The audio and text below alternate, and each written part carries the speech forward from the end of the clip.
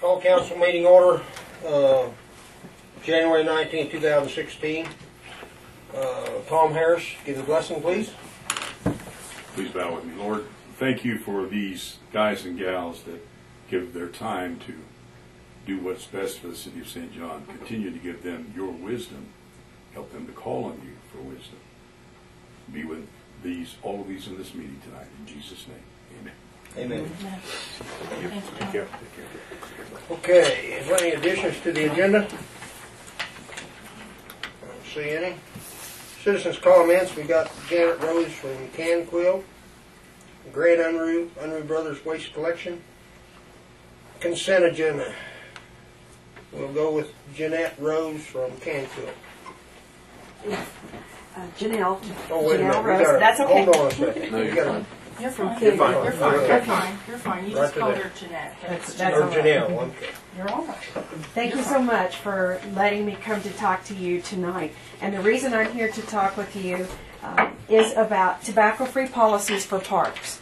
And I work with CanQuick because that is the Kansas Tobacco Quit line. But my major job is that I work with chronic disease risk reduction with Stafford County Health Department, Barton County Health Department, and Rice County Health Department. So I do work with tobacco-free policies in those three counties. And I came last year in January, I think, about this time, and talked with you and introduced the idea to you that tobacco-free policies for your parks areas, for your outdoor areas that your youth and children use would be a good thing, and talked with you about some of the reasons why these tobacco-free policies are good. And I came tonight again to talk with you about this and to let you know that support in your community is building and that there are people in your community who are very much in favor of tobacco-free policies at parks and outdoor areas, and wanted to give you as much information about that as I could to let you know what all of your options are. There are a lot of groups throughout Kansas and throughout the United States that support tobacco-free policies. Of course, all of us in public health, because we know that tobacco is still the #1 cause of preventable death in the United States, in Kansas, in Barton County, Stafford County, and Rice County, because it causes heart disease, because it causes cancer. Those are major causes of death, and tobacco use is still the underlying reason. All of the youth groups and sports groups, of course, also support tobacco-free policies in areas that youth use, and that's the National Alliance for Youth Sports, National Youth Sports Safety Foundation, and parents, of course, everywhere support tobacco-free policies. The National Youth Sports Coaches Association Code of Ethics states that each coach should provide a sports environment that is free of tobacco, drugs, and alcohol too. Little League supports tobacco-free sports.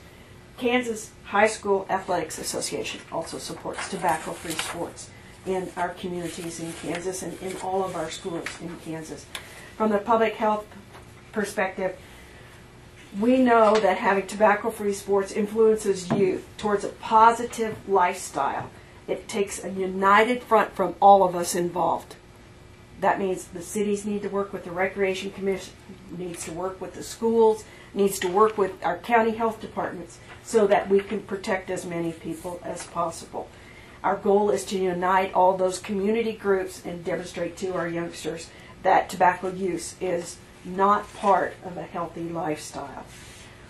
Are tobacco-free policies effective? You might wonder why we go to the bother.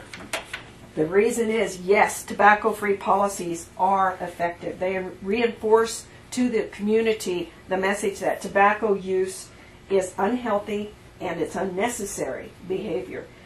It also, the policies ensure that participants and spectators are not exposed to secondhand smoke. That is really key. Policies help to create an atmosphere where leaders can model and promote positive, healthy lifestyle. Why would they be important at the outdoor facilities? Well, first of all, I have to tell you that we have statistics and tests that show that tobacco And exposure or secondhand smoke can be as at high a levels in the outdoor areas as it is in indoor areas. And that really was demonstrated to me personally because I went to Missouri to visit with my sister and went to an outdoor fall show. It's the Apple Butter Festival in a little town just outside of St. Louis. And there were a lot of people smoking that day in the outdoor show. And I really had a tough time breathing. I had a bit of a cold, but boy, that really made a difference to me. So I know that it can be an exposure at a level that is detrimental to people's health, even in an outdoor area, just when you think it might not be, but it can be. A city policy would also create a consistency at youth recreation leagues, like at the rec department, as well as at any contests that are held on your properties that are school-oriented and school-sponsored, like the high school fields and everything. That also would be a consistent policy then, because the schools already have a tobacco-free policy. But you are the body that also has decision-making powers over the fields that the city owns. You'll always have decision-making ability on any of the properties, of course, that you use. The policies also for any of the city-owned fields and facilities would help to support any local group that uses those particular areas and helps to reinforce that healthy lifestyle to any of the other local groups beyond the schools and the recreation commissions that use those areas. And another key thing that I think you should know is that discarded cigarette butts cause litter. They require maintenance expenses, and they can be ingested by toddlers. And that was one of the key things that we have found. Particularly now with the e-cigarettes, the number of calls to the poison control centers have just skyrocketed in the last 2 to 3 years because little kids stick things in their mouths. That's how they learn about stuff. We all know that. And they pick up those things, the discarded cartridges, and they will put those in their mouth. And at that level, for a little bitty person, that can be pretty toxic pretty quickly. And so the calls to the poison control centers have gone up dramatically because of the e-cigarette cartridges that are being discarded. I also saw something really interesting today that it costs about 22 cents per cigarette package that is smoked for litter removal costs. For every cigarette package or every pack of cigarettes that is smoked, it costs 22 cents in litter removal and maintenance. And that's indoor and outdoor costs. So that's something to keep in mind too. There is a real cost to the city for policy or for having tobacco use in your parks and in your recreation areas. Those are some of the reasons why they're important. In your packets, I know that LaDonna probably provided to you some information about a model policy. I wanted you to have an example of a model policy. Of course, model policies are made to be changed, to be adapted and adopted for each local use.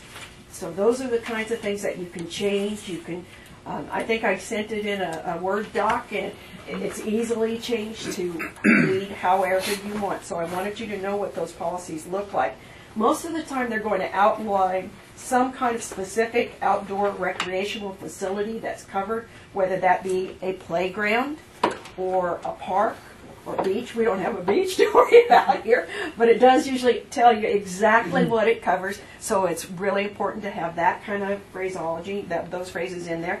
Policies describe how the users are going to find out about the new policy, how we're going to let everybody know, and that's another important part, whether that goes into policy handbooks or if it goes into mailing or it's just simply an announcement that goes in the paper.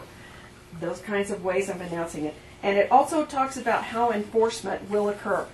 And you probably are very concerned, and I know that I've had questions from the police department before about, we really don't want to go out there and write tickets for somebody who is smoking a cigarette or using tobacco in a park. And I agree. None of us wants to be the tobacco police.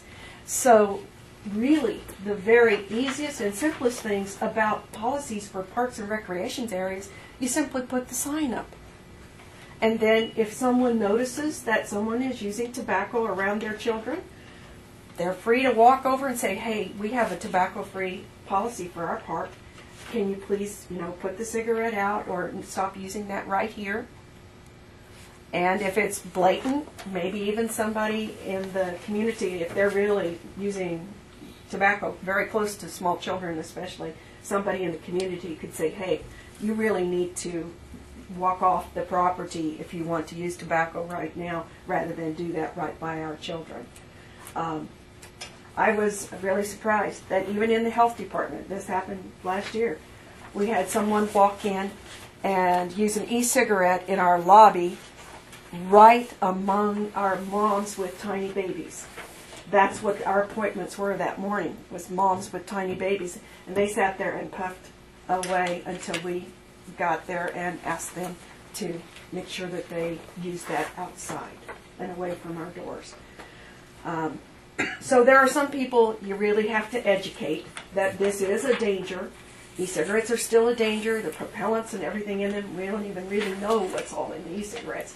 But we know that those are still a danger for anyone who has lungs that are compromised or brand new in any way. So we do want to protect our children especially. So the signs are really the best way to enforce policies. You can also put it in your policy manuals. You can put it in newsletters that go out to parents. If you adopted something like that and the Recreation Commission wanted to, they could put that in a newsletter. Just a simple announcement that, hey, this park is tobacco-free, and that's what we are working towards, and just let everybody know in that way. You can also get some, you can have your coaches and your teams kind of sign off and say, yes, we're now aware that this is a tobacco-free policy, and parents can too, for that matter. It all depends on what you want to write as your policy, how you want that to be written, how you want to state things. There are lots of resources available to help write those policies, to help you write the policy, and of course, I am a resource for you. I would come and sit down with you, discuss policy, help you get it to where you want it to be, and make sure that it says what you want it to say. That is part of my work, is to help you determine what is best for your community and what you would like for a policy to say. Let's see, is there anything else?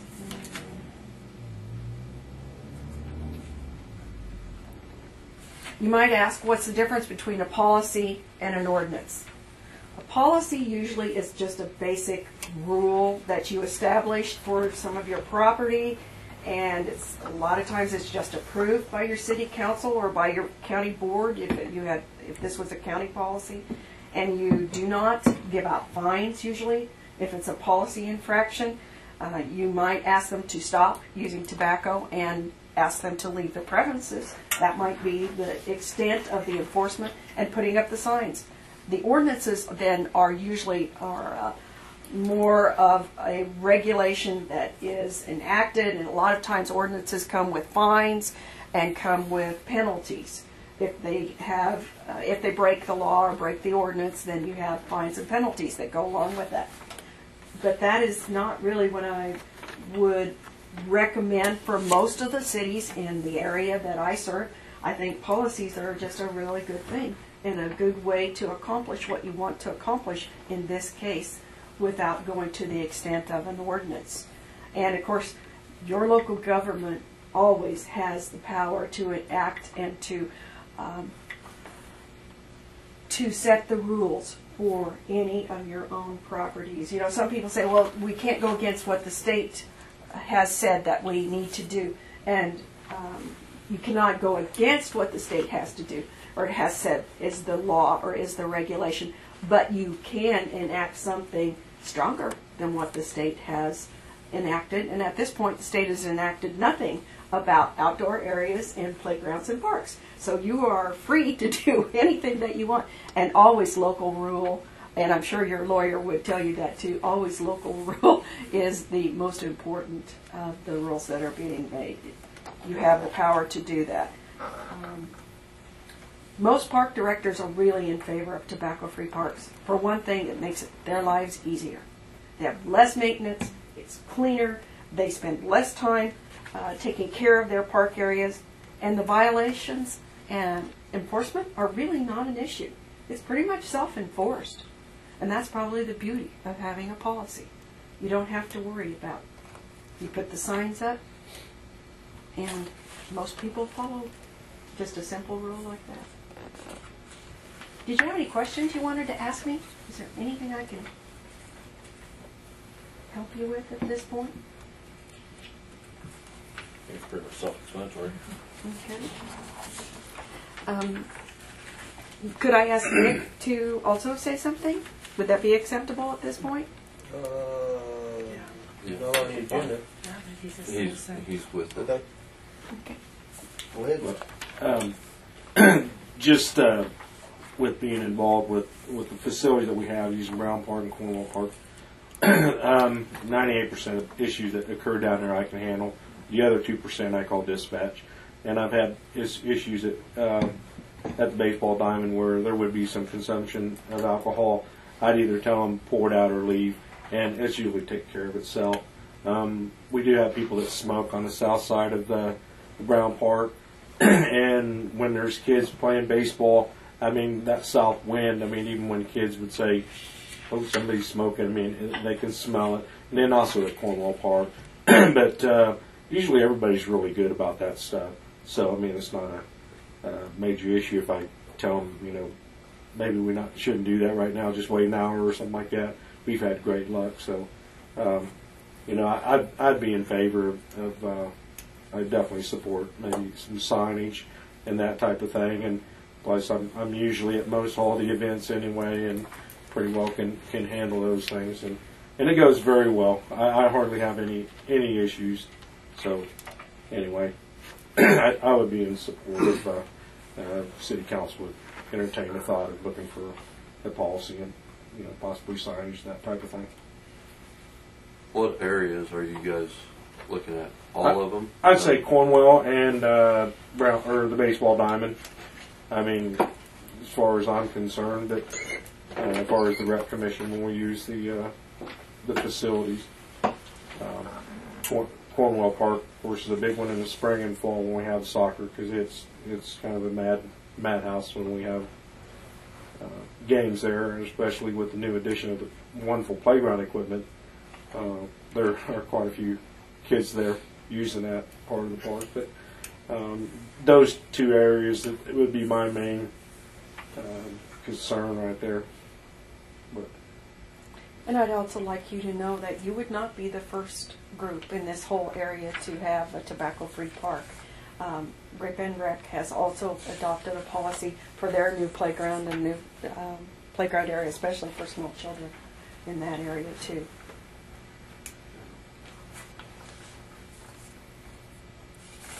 Do we want to look over this and put it on old business and maybe discuss it next meeting? And Yeah, why don't we do that? Give us a chance to reread everything. And if you would need any more information, please just ask LaDonna to email me. I'd be very happy to supply you with anything you need. And actually, I don't know if you would adopt a policy and would need some signage. I don't know where you order your signs. Does your city department or your county department have a sign making shop or something like that? no, we don't make them. We'd have to order. Okay, I might be able to help you with that too, as part of the help that I can assist you with. So, and the I'd rec be commission glad would to. pay for them too. I mean, as far as it would be no cost to the city. Yeah. between the two of us, I Yes, think we'll get it covered. There will be no expense to the city at all. The rec commission will pay for those signs.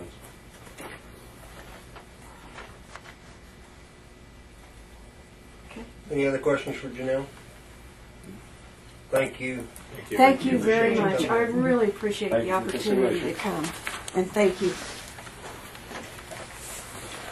Grant Unruh, thank you, here. Trash. Yeah, everybody got a copy of the solid waste contract with some changes? Do this one first. Oh. Go to your consent agenda first. Well, that's, okay. Consent agenda. Approve the minutes of regular meeting 105/2016. Approve appropriation ordinance 12/31/2015, the amount of $16,433.84. Approve appropriation ordinance 0119/2016, the amount of $44,897.78. I'd entertain a motion. So moved. Any more discussion? All in favor? All opposed? 4-0, 4-1, 4-0.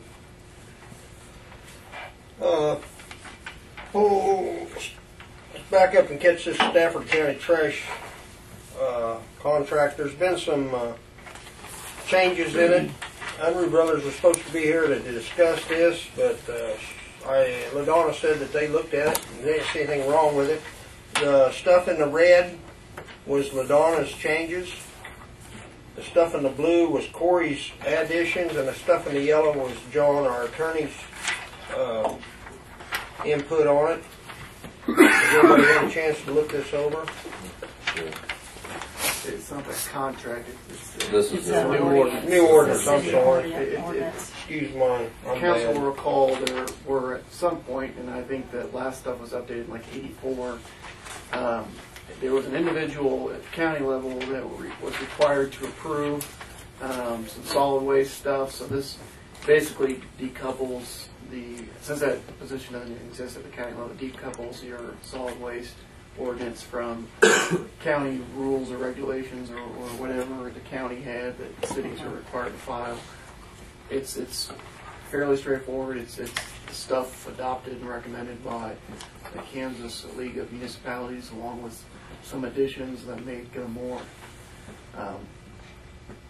not favorable, but more of the local flavor. I guess more tuned into what's going on at St. John. I had LaDonna send it to Unruhs. I thought it'd be unfair if they signed a solid waste contract and then we promptly changed the law on them. So not so that they could give a yes or no vote, but simply so they could review it to make sure that they weren't going to have any huge problems with anything. And you did say Grant said that Grant it said was it fine. looked okay to them. He said it was fine. What, I've got one question on this billing side of it. Mm-hmm. Actually, you have to explain it to me because I guess I don't understand it. I mean, is this stating that everybody pays for it? Correct. Unless you guys say otherwise. Because it says except for instructed, well, it says except instructed differently in the solid waste city contract agreement because we don't do the commercial billing. Right. So if the contract says that they're going to do the commercial billing, then that says that we don't have to do that anymore.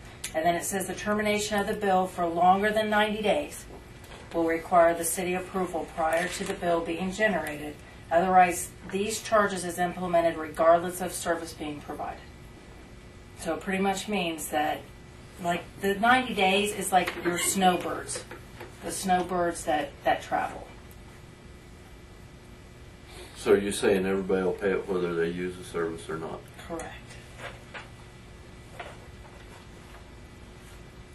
And that is even if they have their own commercial dumpster somewhere they're taking their trash to, correct? Correct. Unless they come to council and council instructs, they can come and they can talk to you and you guys can decide, well, we're only going to charge this person that has 5 dumpsters, we're only going to charge them 1. But that would be your guys' decision to make. Because I know there's a lot of people in town that own multiple places. They have one dumpster at one place, which they're still getting their trash picked up, but they take all their trash from them other places and put it in that one dumpster. So we're charging them for something that they're not getting picked up at 4 other places. And that's just a policy decision that Yeah. where there's no advocation for any way. That's just a policy decision you guys can make. If you want to go that route, then I probably would want an amendment of that draft, I guess. It wouldn't be ready for adoption today, or it could be ready for adoption with that change.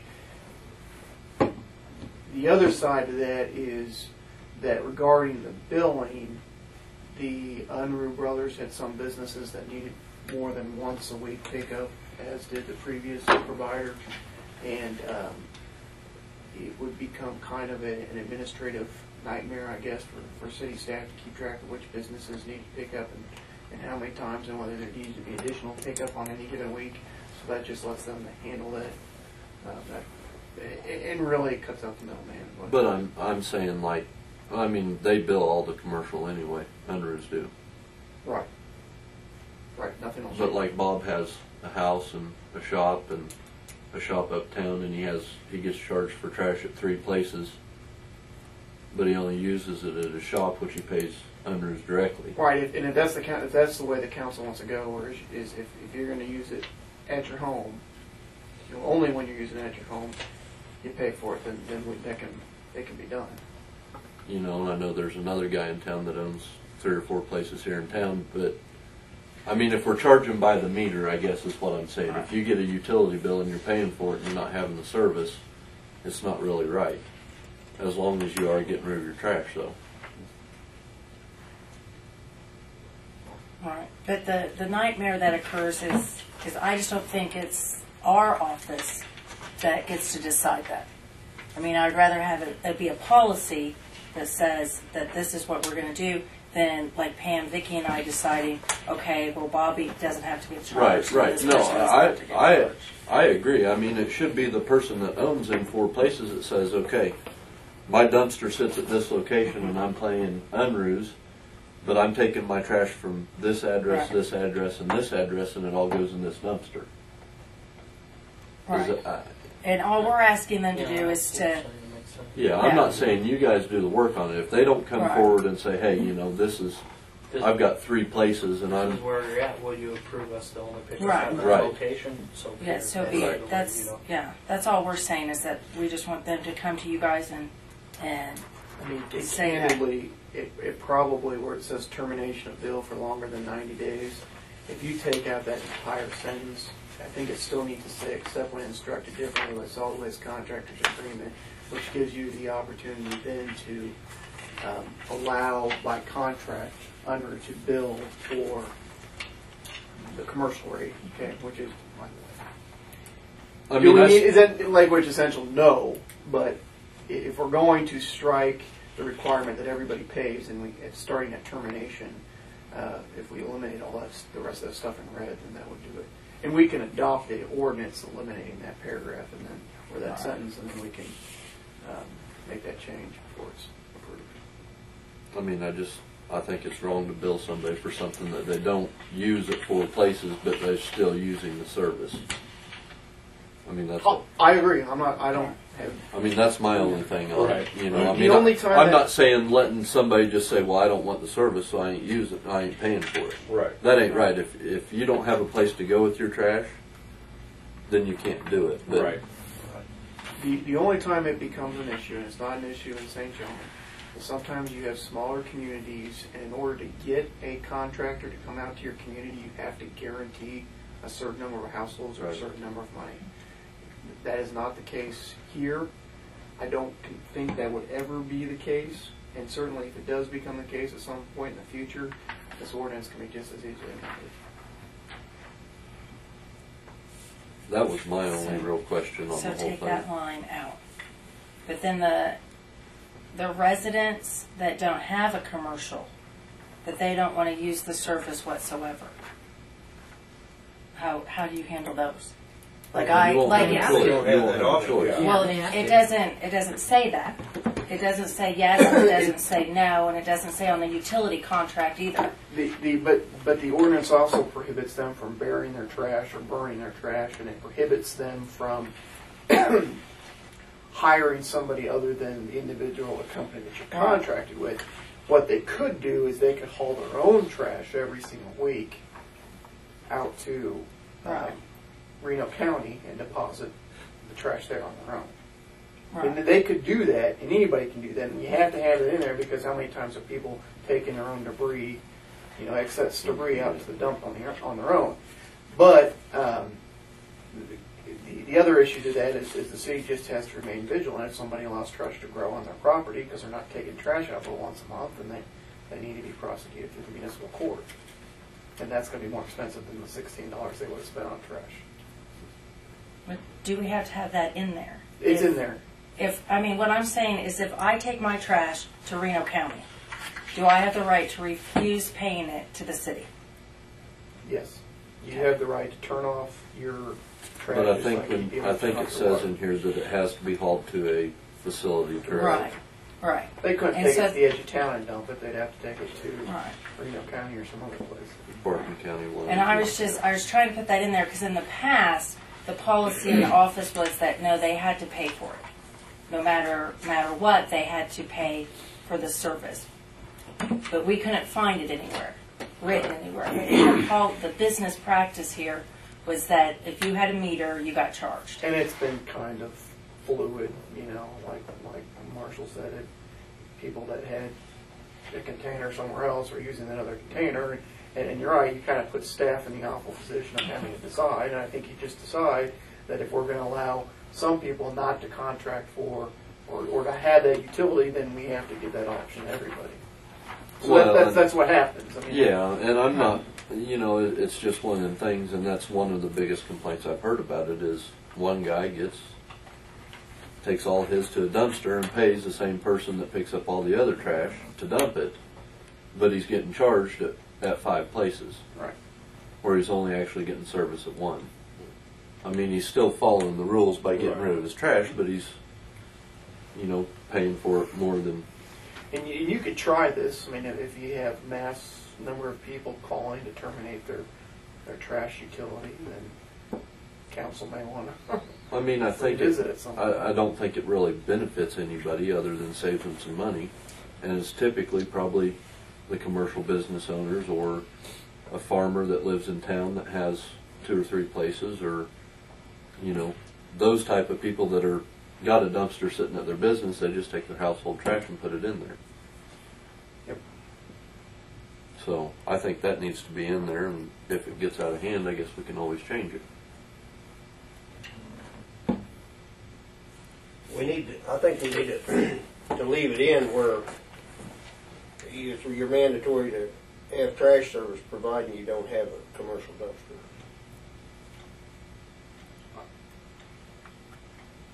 I think that opens up a can of worms because then we're going to have to verify they have a commercial dumpster. And what if somebody has a commercial dumpster outside city limits? I can see stuff getting. I can see some problems. Well, yeah, you would have to. I would make it to where you have to have some form of Trash pickup. or show proof that you're removing of it yourself. Whether that's a receipt from when you take it to Reno County or Barton County landfill, because they're going to charge you for it. Well, we would have proof because we've got somebody that goes around and writes these kind of things up if people are accumulating trash. Right.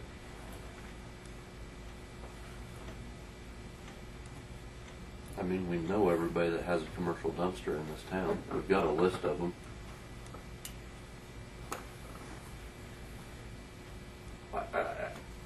I just, for purposes of this type of ordinance and the need for ordinances to be simple so they can be followed, I don't think you can exempt. Let's just say it's not wise to exempt certain people, not others. I think that exemption needs to apply across the board. Otherwise, you're going to, not that it would be challenged in any means, because that would be bizarre, but it would be more difficult to police something like that than I think.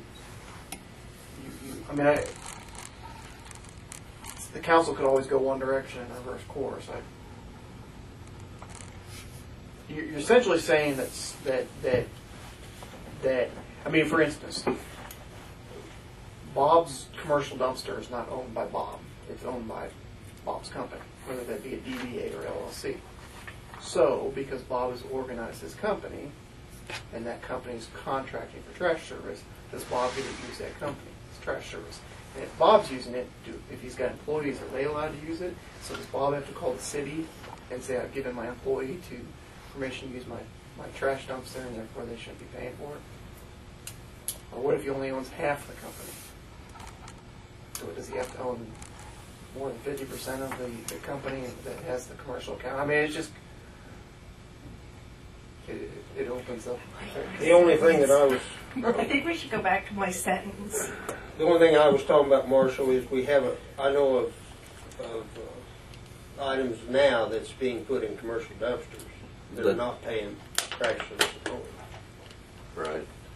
See what I'm saying? Well, I can honestly tell you all my stuff from my house goes in my commercial dumpster Mine does too.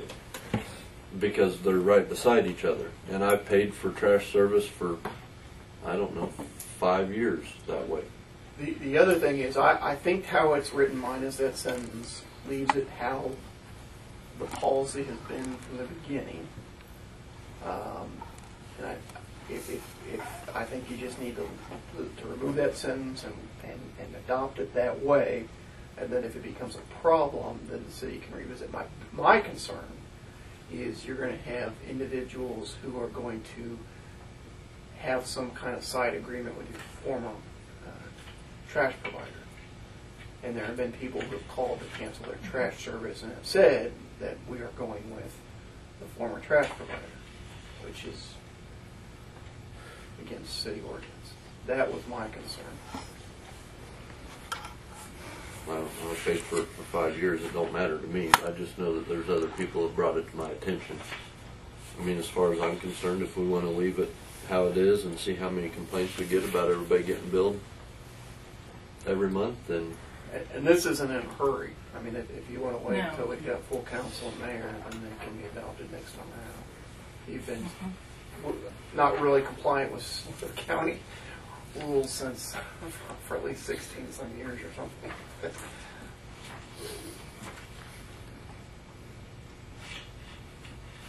Should we put that on old business? Yeah, I'd say Do you put it on want old with business. you want me to go ahead and strike the line, or do you just want to talk about that line with everybody? Is the rest of the ordinance, is it all okay? I think the rest of it so, looks yeah. fine. I mean, I'm the type of person that I don't believe in billing somebody for something that they Right. don't get. Well, and I agree with that too. I just think that they need to come to council and say, hey, this is my reason why, and then it's written down, and then it's there for the office, so then we can say, this is why this person isn't doing it. They came to council, and council approved it, us not to have to charge them for it. Otherwise, you get charged. The only problem with that process is you're essentially setting up a due process requirement for people to prove that they should be allowed out of their trash service. So what if somebody comes to you and says, I just can't afford it? I take it and put it in my neighbor's dumpster. Still happen.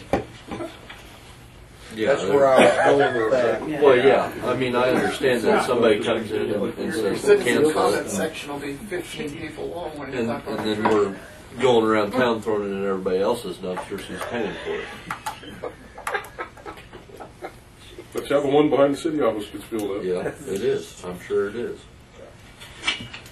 I'd put it on old business and we'll discuss it next meeting. Okay. Okay, are we done with that? Yeah. Yes. Okay. I assume everybody's got a letter in front of them or has had a chance to see this and read it. You want me to say two things? Yes, I would. I'd like to turn over to John here for a little bit. Just real, I mean, all cities receive these anonymous letters, and we've kind of told people, and you guys can handle it how you want, that it's kind of hard to address an anonymous letter. So our policy has always been to instruct cities to just ignore anonymous letters.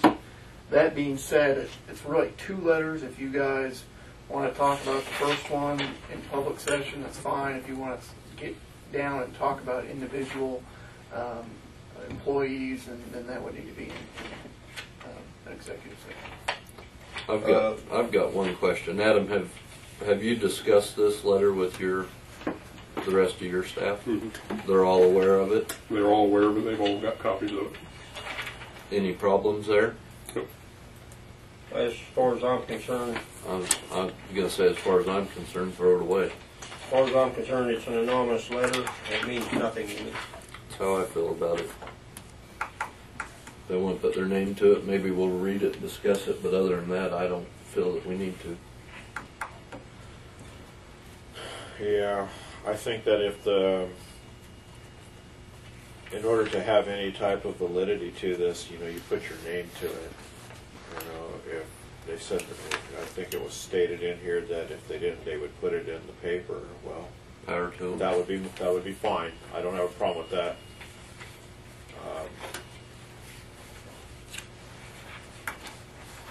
Councilmember Williamson? I feel the same way. It's nothing. Okay. Council. Got it. I got it. You want to make sure Adam doesn't have anything else. Adam, you got anything you want to talk about? Absent the mayor, I don't believe so. I'd had a meeting with her and Mark, referenced some departmental issues. And after that meeting, I had a meeting with all my staff last night, and it went very well. Some things that need to be addressed and taken care of were actually, the majority of it had already been handled. So I don't know if she's going to want to discuss anything when she comes back, and I'd be more than happy to take that up then. But I mean, like I said, there's all kinds of talk and rumors going around town, and that's all been discussed and taken care of. So, Council got anything for Chief Adam? Nope. You said it? Okay. Okay. Anything else? Nope. Okay. We'll move on to clerk's report. Okay. So in your guys' packet, you guys should have had a utility write-off list. Now, this list is of terminated accounts, which the people have either moved away or they've had set up something else. It has been set to the set-off program, but the ones marked in yellow, we have not received a payment from the set-off program for some time. So what we're asking is if we can write them off the CIC program and kind of keep track of them manually, so then that way they're not constantly showing up on our reports. If we do happen to receive money from the set-off program for one of these people, we still receipt it in and keep it. It just would not get credited, like receipted in to them. It gets receipted into a pool kind of line item instead of to that individual. I think that the total, if you add it all up, it's probably $16,000 around For there. all For of them or all the just ones in yellow. Just the ones in yellow. Right. And they'll still be at the set-off program. We just want to take them off the list because we haven't received payment for them for a while. There's one person on there that's on there 4 times. How did that happen? I don't know. I asked that too. A lot of this stuff is A lot of it, it's prior to 8, me. 10, No, I 12, understand, 16 but I didn't years old. understand how could that happen. And as you could see, you guys will probably recognize some names as people still living here, which probably what has happened is that the utilities is set up in someone else's name for them, but there's nothing we can do about that. If any one of these people would happen to move back or want to put utilities up in their name, they have to pay that amount first before we would set up utilities for them.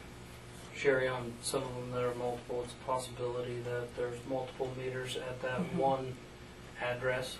So That each could one be of those too meters many. could be read That's what it individually. looks like when you're on the Addresses, account. Yeah. I'm thinking on Yeah. on that one. I know. Knowing that person, I think they owned a restaurant here prior to somebody No, else. yeah. Oh, yeah. The set-off program is just is that through the, Kansas State. if they So file if taxes? They file taxes. Now, it doesn't mean that we're going to get that whole lump sum of taxes for that person, because that person could have multiple companies assigned to them from the set-off. But it does mean that if they file, we should get a portion of their return. Can you garnish wages on any of this stuff? Well, I think Troy had that same question, and LaDonna and I talked about it briefly. You know, candidly, I don't know. I don't see why you couldn't. You just have to get a judgment against them. And I don't know, did you check, did anybody? I checked, but no one's responded yet. We were to it. curious as to whether any cities had found that economical.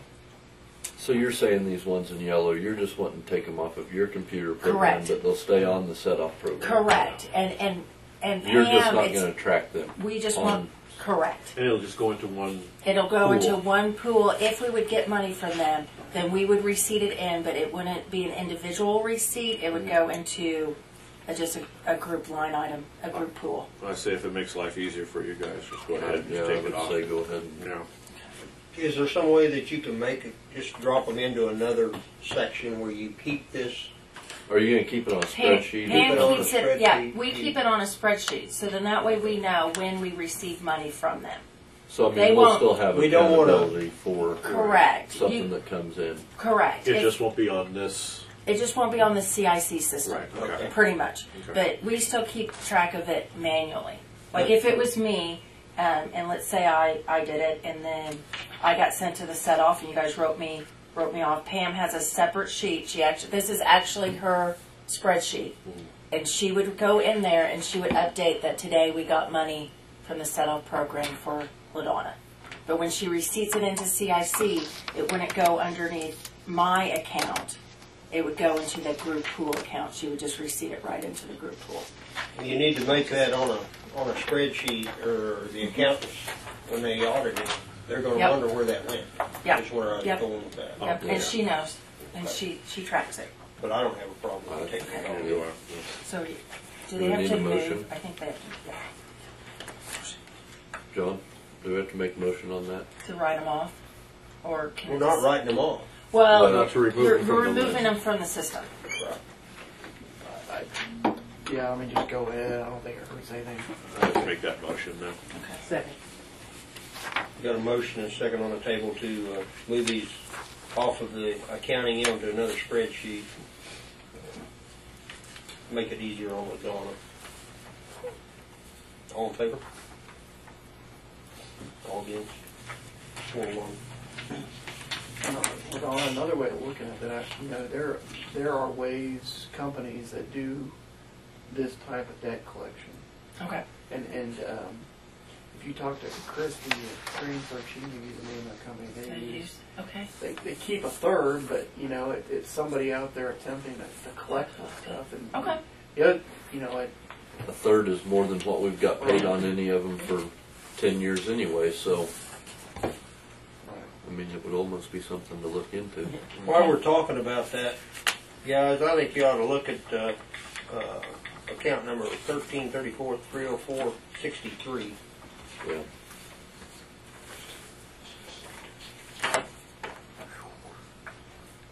I've been watching. I've been looking at this for 8 years. It's been on there that long? Yes, it has. 07. Yep. Now that one just recently got added to the set-off program, and that's because we just recently got his identification number. You either we have to might- have the social number or you have to have the driver's license to link them up. Now, in the past, they don't ask for that when you set up utilities. Now, the policy is that you do. You have to get the copy of the driver's license, you have to get the social security number for this very purpose. So we did. sometimes these people owe child support, and that comes out of their tax refund before anything like this does. Yeah. That may be 18 years of it. Right. So maybe some of these, or that one in Maybe particular. that one. We'll might have to look and see, but hopefully I'm hoping that this year maybe you will see that. see something. Okay. Anything else on that? Not on that. Now, we already talked about the solid waste, so now I need someone to make a motion to go into executive session to talk about non-personnel, How long? about 15 minutes. Make a motion for a 15-minute executive session to discuss non-elected personnel, It can include me and it can include Corey and the attorney. to include council, city clerk, superintendent, city attorney, The reason being to discuss Oh. the review. to discuss review of 2 individuals To resume, and discuss possible wage increase for those individuals. to resume at 8:05. Second that. Got a motion and a second. All in favor? opposed? 4 and 1. Back to order. We're going to move the executive session to old business that we just went into executive session for. Corey. Okay, so I have on here, last week, if we remember right, it was brought up about the old Methodist church here to the north. I just walked the perimeter and did an exterior evaluation. You can kind of see what I came up with here. That's just if you were walking around it and seeing what you've got. There are several broken windows. Lots of windows are completely missing. There is unsecure access both front and rear of the property. To me, that does pose an issue with the building being open. As well, there when I walked up there was animals leaving the building too. So, yeah. So I just kind of put together a little piece here. Oh, Joan, if you wanted to add on or. The process here is that the city adopts a resolution, but in order for me to prepare that resolution, I really need, and this isn't a slight on Corey, it's just I need somebody with some kind of structural background that can go in and tell me about the condition of that property. See, and I didn't enter the property. I just went around the exterior from what I could see from the exterior, just to, like I say, give a preliminary and then just get it started, go the direction we need to go with it. When Donna says she found somebody in Hutchinson and she can get before the next meeting an idea on what something like that would cost. Again, the expenses for this process gets tacked on to the property. Okay. Once a resolution is adopted, that resolution provides a certain period of time in which the owner of that property has to make repairs. Again, that's kind of why we need that report. He needs to know. First of all, we need to know whether it's structurally unsafe. Okay, obviously it's unsafe if somebody can get into it. And then if he doesn't make repairs, and then the council can decide at that point whether to go in and do it themselves. Again, that cost gets taxed on to the property. I will tell the council that today a gentleman from a Colorado phone number who apparently has a house in Hudson read the article in the paper and called and said to let me know if I've had contact with the property owner that he wants to buy that thing and turn it into a residence for him and his family. So right now it's just sitting uselessly, exposed to the elements, which is a beautiful building. I don't know, short of us dragging this guy back to St. John, what's going to get him motivated to take care of that thing? I mean, he's been a problem since I started here. He does have other properties here in town. And I don't even know what condition those are in, but if you're going to have somebody come in town to look at that property, let's let them look at all these other properties that are dilapidated and get the ball rolling on something like that. Can we legally go in and secure the doors on it? You can. Okay, there's a provision if it's an immediate hazard, okay, and plywood or whatever can be done. You know, to me, it's immediate hazard because kids can get into it. Right. You know, maybe if only the top windows. You can look at that picture in the paper. You can see the windows missing. If it was just the top windows, I'd say no. But if people can go in and go out of it, you know, certainly if cats or whatever was getting into it can get into it, and small children or mischievous children can get into it. I would think we ought to let Ladonna get some prices to see what what it's engineer going to or cost. whatever we need. But I think we also need to get it secured. Yeah. Get the doors secured on the building. Yeah, but can we legally do that right now? The governing body would just need to make that decision, and you guys are the governing body. It's not really a decision for Corey to make on his own, but he can be instructed if he's comfortable. I mean, you're just screwing in plywood, I would think, to the frame. I would recommend to do the doors and the lower and the second level. The second level, there's a lot of windows missing off of that staircase, and you can get into there. the third story. I don't feel like that we need to. I mean, go up whatever a and mess kid with could the get third into, story.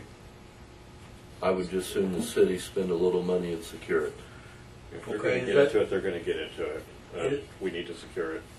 Is that something you're wanting to direct Corey to do, or is that something you want to hire somebody to do, or? Can you take care of it? Yeah, I believe we can take care of it. Let's just go ahead and have you take care of it then. Probably need a motion then. Make that motion then. Second. Got a motion and a second on the table for Corey. So the motion is that that the open doors constitute an immediate hazard requiring immediate attention, and you're directing him to secure the building to eliminate that immediate hazard. Okay, do I need to read that? No. No, I got it, I think. You got it? Okay. Motion's been made to secure the front door and the second story. And the council's going to direct Corey, our superintendent, to do that. Got a motion and a second. All in favor? Motion passes 4-0. That takes care of that. Corey, The next thing, executive session. we need a motion for executive session to discuss security measures for the public building and facilities. So moved. 10 minutes. To include. To include security measures. No, who do you Council. want? Oh, council, mayor's not here, attorney, and clerk. Sorry. And when's the meeting going to come back into session? About 20 after. Or 8:20. Yeah, that's fine. 8:20. 10 minutes. Yeah. You made motion second, yeah. Got a motion and a second. All in favor? All opposed?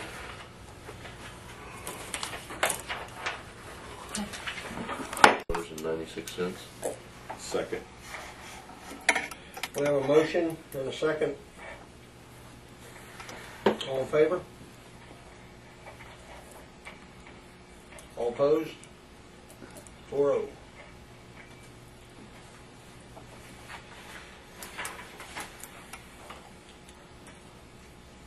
That's all I have. Thank you. Attorney report. Other than what we've talked about here, I don't have anything else to add. We got anything on old business? Anybody knows? Nope. New business. Nope. I make a motion to adjourn. Second. Have a motion and a second to adjourn. All in favor? Motion